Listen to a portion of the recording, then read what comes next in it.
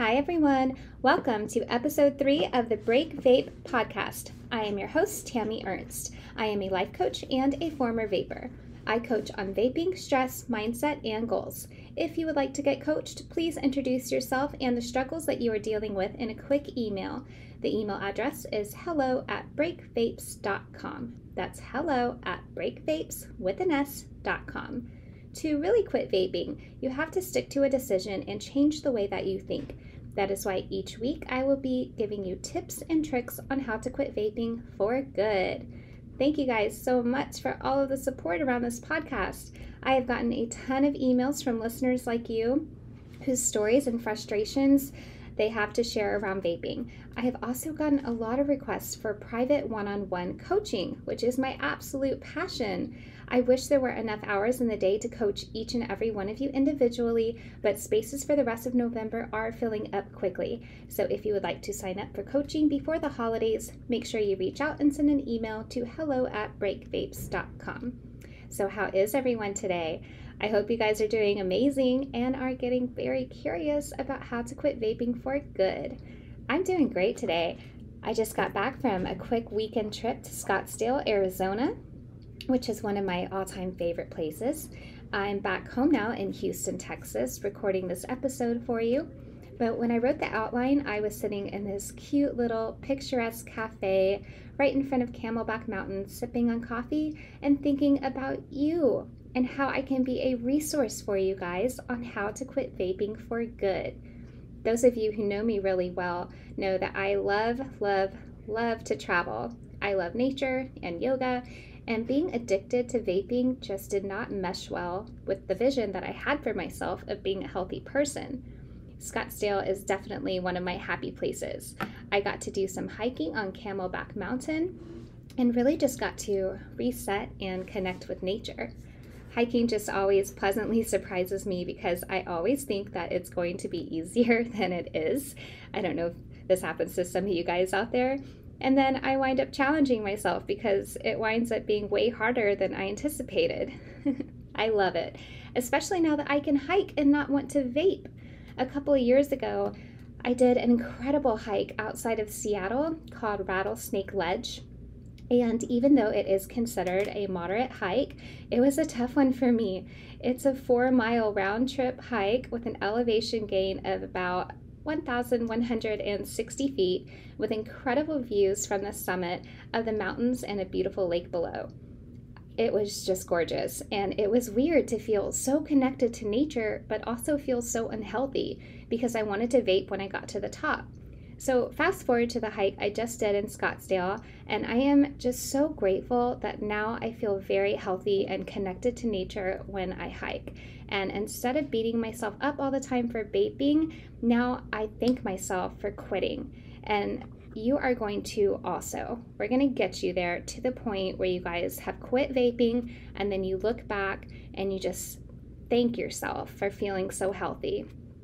We are going to get into all kinds of tactics on how to quit vaping for good, and we'll have some more lighthearted conversations on this podcast because I want to help you guys get to that blissful point after you quit where you thank yourself and really prioritize your health.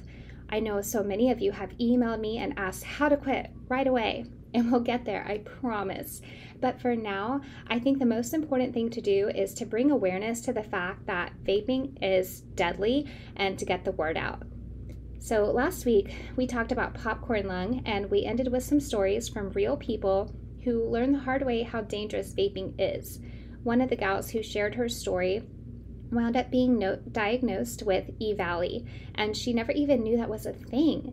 If you didn't listen to episode 2, guys, on popcorn lung, then make sure you go back and listen to that episode because popcorn lung and EVALI are 2 of the biggest diseases that are important to be educated on when it comes to vaping. So what is EVALI? What am I even talking about? EVALI is an acronym. It is spelled EVALI, and it stands for e-cigarette or vaping use associated lung injury. I'll say that again. E-cigarette or vaping use associated lung injury. EVALI. So in 2019, it used to be called Vape or Vapey, VAPI, which stands for Vaping Associated Pulmonary illness. The new name EVALI is in response to an increased percentage of severe lung illness cases related to using e-cigarettes and vape products. There are many different kinds of vapes out there, like flavored nicotine, non-flavored nicotine. There's even zero-nic vapes, CBD, and THC. THC vapes that are typically sold in states where marijuana is legal. Well, what about those states where marijuana is illegal, you might ask? Don't worry. Big Tobacco has you covered and will help you destroy your health with a vape called Delta 8. Delta 8 has just enough THC to be right under or at the legal limit. So even though these vapes do have THC additives, they are illegal and can be found just about anywhere vapes are sold. For those of us who have tried Delta 8, you may have noticed that it is way harsher than an ordinary nicotine vape. And by harsher, I mean that it causes you to cough really, really hard. And a lot of people sneeze as well. I don't know if this happens to you, but it definitely happened to me. And I don't know, I'm just curious if vaping has caused you to sneeze. Shoot me an email, let me know. Anyway, for those of you who only use a nicotine vape, don't tune out, because vaping in any sense can be the cause of EVALI. The primary cause of EVALI has been pointed out by health officials to be an additive in some THC vapes called vitamin E acetate. Again, vitamin E acetate is the primary but not the only cause of EVALI. In fact, according to Bloomberg, researchers at Johns Hopkins University found that vaping exposes users to around 2,000 chemicals. And a quick Google search will show that some of these chemicals include formaldehyde, pesticide, acetone, ultrafine particles, volatile organic compounds, and heavy metals such as nickel, tin, and lead. Who can say yuck? So let's talk about the symptoms, the diagnosis, and the treatment of EVALI. Symptoms tend to be very similar to many other respiratory diseases and include shortness of breath, fever, chills, coughing, coughing up blood, vomiting, diarrhea, dizziness, rapid heart rate, and chest pain. You guys, so far, 68 people in the United States of America have died from EVALI. It is still so new that there is not a single test to diagnose EVALI. Diagnosis is mostly a process of elimination. All doctors can do right now is take the symptoms into consideration, evaluate a patient's history of e-cig and vaping usage, and they may have to take a chest x-ray or a CT scan to see if there are hazy spots on the lungs. These hazy spots are called opocytes and indicate tissue damage. You guys, this is important. EVALI is so new and unpredictable that there isn't a go-to treatment or a cure. All doctors can do is to try different treatments like antibiotics, antivirals, and corticosteroids to help fight inflammation in the lungs. Many patients are hospitalized and placed on a ventilator. And if that wasn't scary enough, something that truly terrified me when I found out all of this information is that many patients are actually relapsing and even dying soon after being discharged from the hospital, meaning that they went in, they got some kind of treatment, they went home, they had a relapsing event, and may have come close to death or dying. For that reason, doctors recommend that all patients, regardless of severity, schedule a follow-up appointment with a pulmonologist within 48 hours after being discharged from medical care. To date, guys, there is currently no cure for EVALI or popcorn lung. With cigarettes, your lungs can actually heal themselves back to the point of a non-smoker's after a significant amount of time. I think it's for this reason that many people probably assume that the same is true for vaping, and that is 100% false. When it comes to the damage done by popcorn lung and EVALI, it's permanent. Neither of these devastating lung diseases are currently curable. My heart really goes out to all of the victims of vaping who are dealing with these lung diseases. And I use the word victim intentionally because even though vaping is a choice, consumers are manipulated into thinking that vaping isn't that bad, which is 200% wrong. At least with cigarettes, tobacco companies were finally forced to put a warning label on the outside of cigarette packs to inform consumers that cigarettes are harmful. I saw one of these I think it was in the UK. And in the UK, England, there was a cigarette pack that had big, huge red letters, all capitals, and it simply said, "Smoking kills." That's my favorite one. Not only do vapes not have any kind of warning label on them like that, they take the manipulation even further by branding vapes with tasty flavors, colorful packaging, and even cool lights that are activated by inhaling. I had a vape one time called a party bar.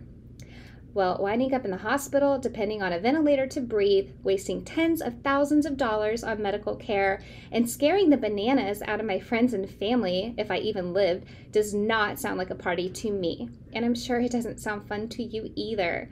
So let's take charge of our health so that we can do things that are actually fun. My fun thing over this past weekend was hiking. Sometimes my fun thing is to go dancing at a music festival, go four-wheeling, skiing, rollerblading, mountain biking, rock climbing, playing cards, brunch with my girlfriends, sleeping in late, volunteering, playing dollies with my daughter. My list goes on, and for each fun thing that I can think of, I can find a fault if I bring vaping into that situation. Even if that situation involves drinking alcohol in any sense, right? Because almost every situation is socially acceptable with a little bit of booze. You guys know what I'm talking about, right? From the rare, relaxing beach Mai Tai to the more common wine or champagne with the girls, or bourbon or beer with the guys, etc., etc. If we choose to partake in it, alcohol seems to be all around us, and drinking and smoking for many of us just go hand in hand. The problem with that is after the party, the get-together, or whatever social event you went to, after you vape and drink, well, soon the situation for the drink is over, but the vape stays with you hour after hour, day after day, year after year, in a vicious cycle. And I'm not even talking about alcohol addiction here. That is a whole separate topic, because there is a distinction between alcohol enjoyment and alcohol dependency. Anyways, I digress on the topic of alcohol.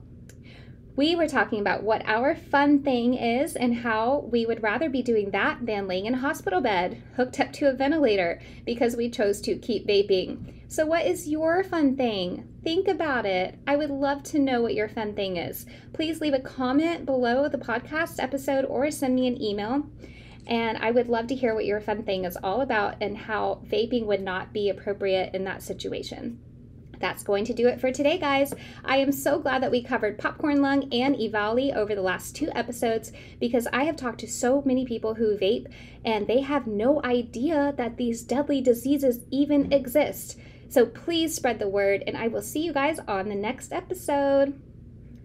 Hey guys, I hope you enjoyed this episode. If you or someone you know is struggling with how to quit vaping for good and would like to be coached, please send an email to hello@breakvapes.com. That's hello@breakvapes.com. See you next week.